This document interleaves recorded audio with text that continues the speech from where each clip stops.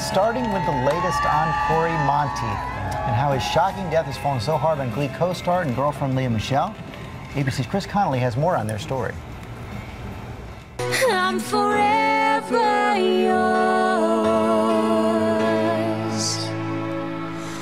faithfully. If Glee had a face, it belonged to Cory Monteith. His death last Saturday at the age of 31 has left so many bereft.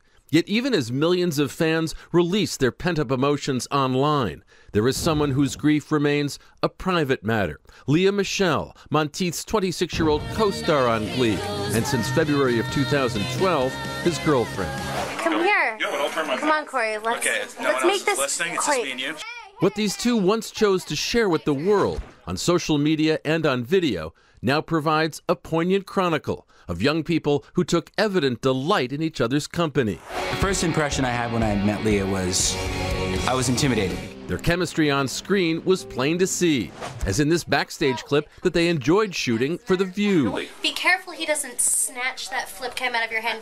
Give me that. He's getting the shot. On Twitter, she'd mention him frequently, wishing a very happy birthday to the best guy I know.